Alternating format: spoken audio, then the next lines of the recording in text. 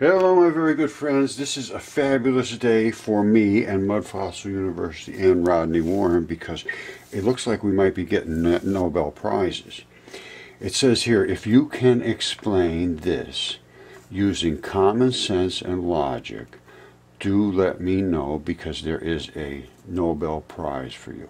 Now, this is the Royal Institute now, and here's what they're talking about is the double slit experiment. You know I've been talking about this for a long time. Now, there's no reason to use a double slit.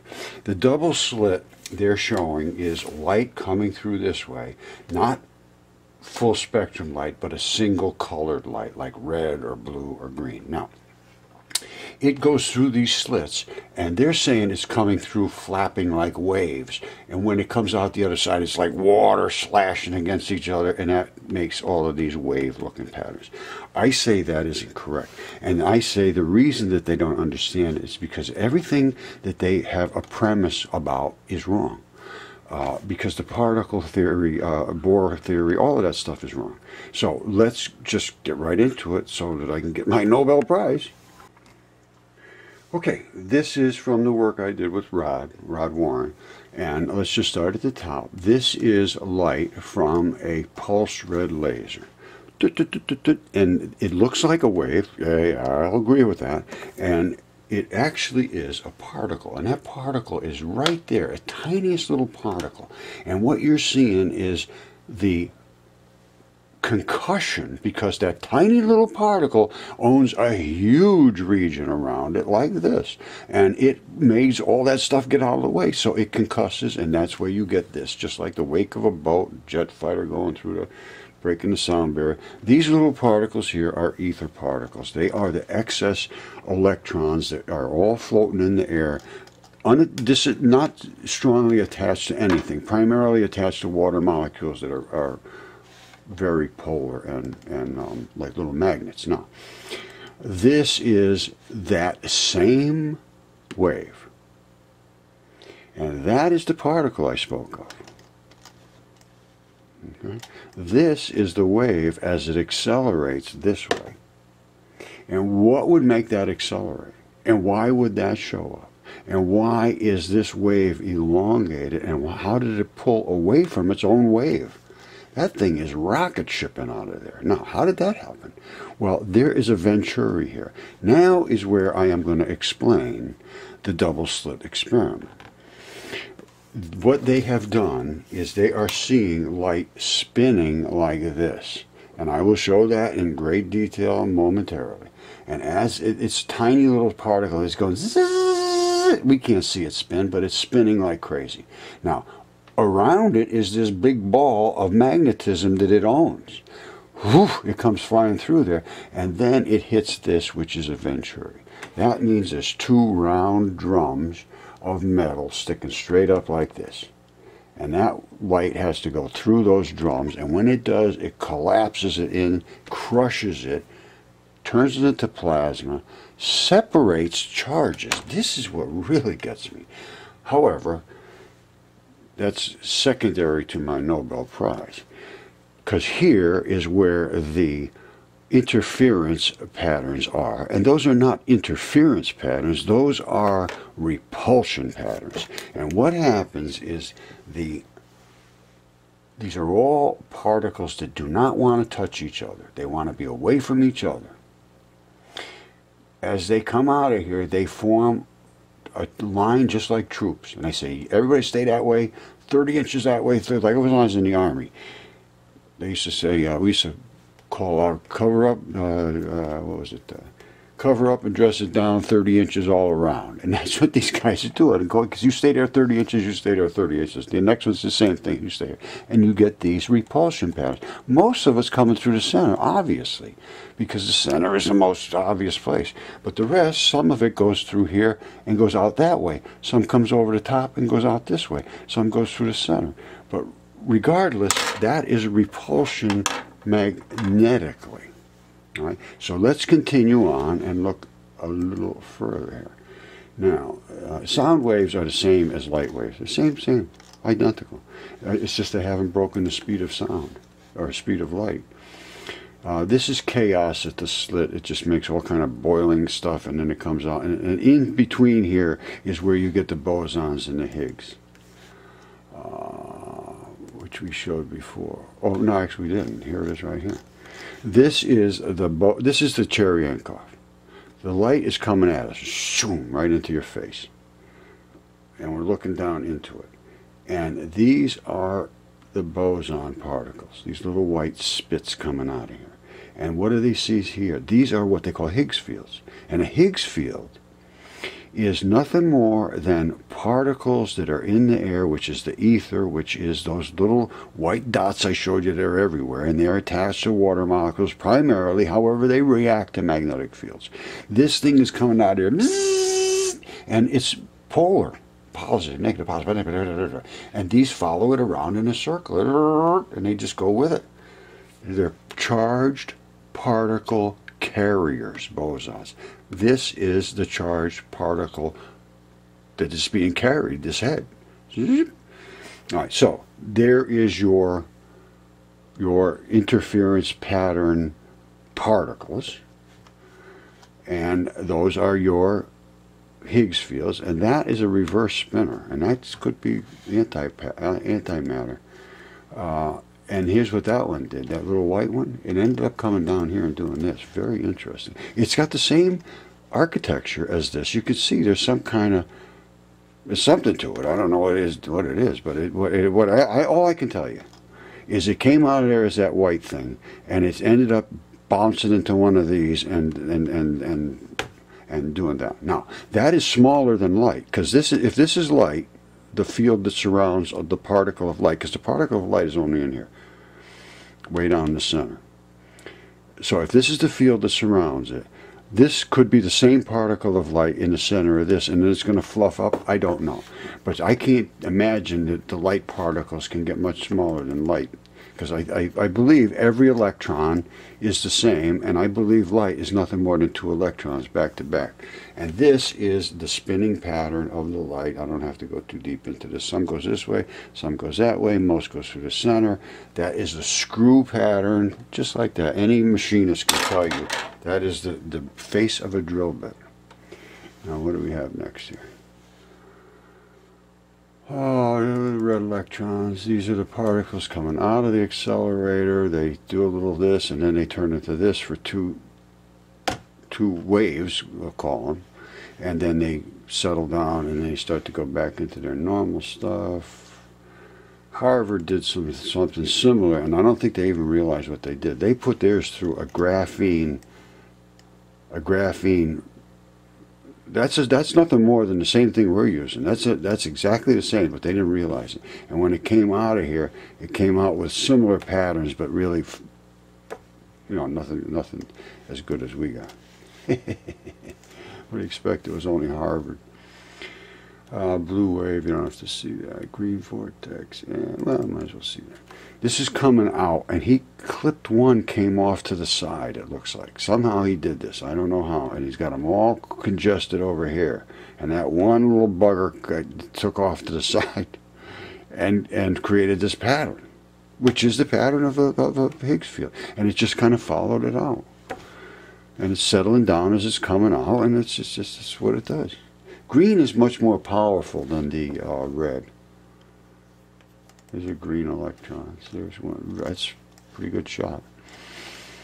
And like I say, I think that is an electron and that is an electron. It's just one is up and one is down, and they're blocked together like a bar magnets.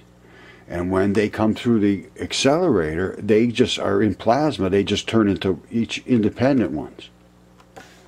That's the way I'm taking it. Because I'll show you why.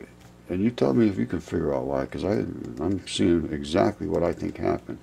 And I can't see any, well, I can't even tell you why it happens, because it's got me perplexed. Now, these greens coming out here really fast. Remember the reds pop right about here? These come way out. And same particle. Now, Renz did some work over here. Let's see what we got here.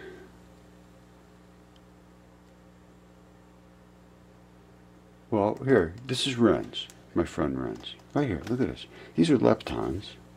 There's your Higgs. These are the white Higgs. Now, why is it white? Because it's from full spectrum sunlight. It's coming out of the sun. He put his thumb up like this. He created a half a Venturi. This is a Higgs tumbling off his thumb. What is this? Blue, green, red, blue, green, red, blue, green, red, and red splaying out. That is the colors of lepton. Blue, green, red. Impact, less impact, not much impact. It's as simple as that. Now, I mean, these new cameras are absolutely amazing, man. And actually, these are old cameras. Now, I showed, well, just to show you, to be sure you understand what Cherenkov is. Most people that are here will probably know this, but let's just see. Cherenkov is the high speed. You see this VE? That's the voltage of the electron. What is voltage? It's how fast it's going, impact. Well, we accelerated ours. I was going faster than hell. And when they hit like this, like glass of just normal air, boom, everything just goes flying. Exactly what we saw. And that is they call these electron neutrinos. You go to a physicist, oh, we can't find neutrinos. Oh, we have to go 10,000 miles under the earth. Oh. No, you just I can shoot all the neutrinos you want. And that's because they create electron showers. It's Cherenkov radiation from an electron shower produced by electron neutrino events. Multiple cones. There's no mystery here. What do we got? 22.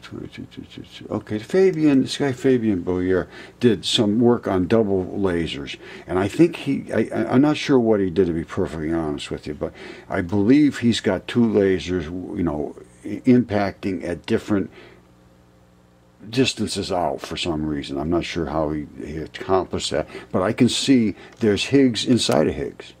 Well, that's pretty interesting to me. Something he's trying to poke through this one, I don't know. Very strange. He got some other neat shots too. Let me just show you what he had. He had another one, Fabian, green and red. Here it is. Now, here he's shooting out the green and the red. I mean the green and the red at the same time. Now, and then he's showing the particles they're making. There's some red ones and some green ones mixed together. But look at this. I can't understand either. They're coming out pretty close. You can see that's much more high power than this. Now, for some reason, they're interacting, and you can see this. You see that? That is what's got me very interested. Why that happened?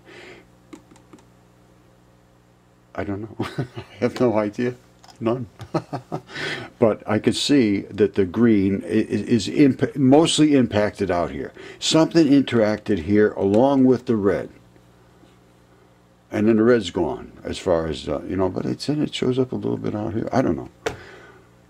I really don't know. Whether the green pushed the red away, and that's the main part. Because it looks like he's got two of them coming together. Did the green drive the red away? It might have. It very well might have. There's a lot to look at this, and I see things, because I just realized that could happen, and I just realized that right now. Before I was looking at it thinking, what a mess this is. You got to look at things 10,000 times before you see it the first time. I'm telling you, I've been doing this for 4 years or more. Now look at this. This one here is a killer. This is just absolutely stunning. Now, you explain this to me, Mr. Royal Institute. That is that light coming down. Those are those particles, which I am saying at this point they are starting to turn into plasma, which in my world plasma is electrons, which is, they call them now excitons. Excitons, which is nothing more than a bar magnet, which is what I'm talking about, all the particles are. And I say the entire universe is made up only of those, and a proton is 1,836 of them. That's why we can create all these kind of isotopes and all these different variations of particles. Anyway, so here we are. That is the particle. Then, you see this here? That's black. That's all black. There's black here, black, black, black, black, black, black, black, black, black, black, black, black, black, black, black, black, black, black, black. No black. Zero blackness. None. Does not exist in this plasma. Why? I had it all figured out. Oh yeah, I got that figured out. No problem. Yeah, and they're just so excited that they just concuss and luminescence. I really can't explain it, but that's how I was explaining it. Now, so then I say to myself, I look and I say, well, this blackness is here, and the blackness is here, and the whiteness. How did the blackness get back to over here if it was whiteness here? And why didn't it get in with the whiteness? Is it some other part of a particle? Or is it the same? I can't figure it out. I don't know, maybe you got a solution. I can't figure it out. I know what they look like, those little back-to-back, white and black. I know that, and I can see black and white, but how they ended up ripping it apart. Because, again, I don't know if I said this before, but it's just, to me, that black and white coming in there is like a piece of paper. It's got two sides to it, and every piece of paper has two sides. You can't get one side off the paper and not have another side. It's impossible. Unless the paper is two pieces of paper stuck together, right? And when you take one side off and the other side goes its own way, I guess it's got the way it's got to be.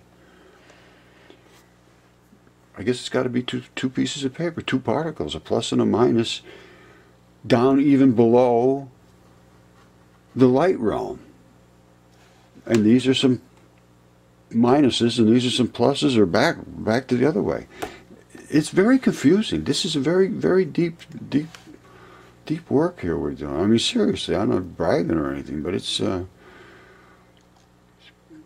about as deep as I've ever seen anything get. No, here's the Higgs events from CERN, and they're doing the same thing we're doing. Only they have 8,000 times bigger particles, and they come head to head and just splash them all over the universe, and then they just go picking up the pieces to see what they see. And these are the same things we're seeing, same particles. Only they have big chunks, but they do exactly the same thing. The particle is a particle. The little one does the same thing as the big ones, as above, so below. No difference whatsoever. All right, so I guess I'm going to leave it at that. And if a Nobel Prize is being offered, I would certainly accept. And Rodney has to have one too, obviously. All right, thank you.